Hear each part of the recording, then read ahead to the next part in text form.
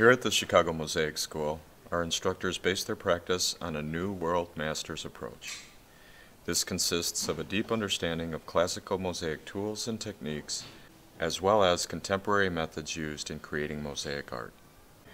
In this video, we will introduce you to a number of materials that are employed by contemporary world masters. We work with a number of man-made materials such as smalti, which is a traditional mosaic material, a vividly pigmented glass created in a slab form. Sheet or stained glass, which is most commonly used to make stained glass windows, was used by Louis Tiffany in many of his mosaics.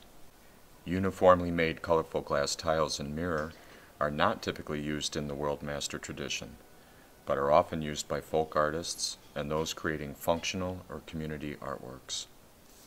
In addition to all of these man-made materials, we incorporate all sorts of natural elements as well.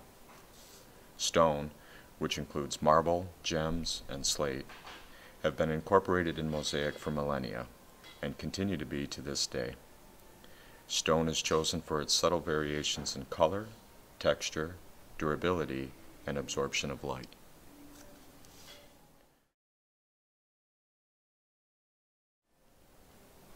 Ceramic can be made by hand into tiles or individual elements, whose uses change from artist to artist. Ceramics can also be found in the commercial marketplace.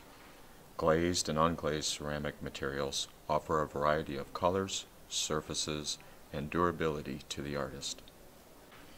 Feel free to contact us at the Chicago Mosaic School to learn more about these materials and how to use them in your work.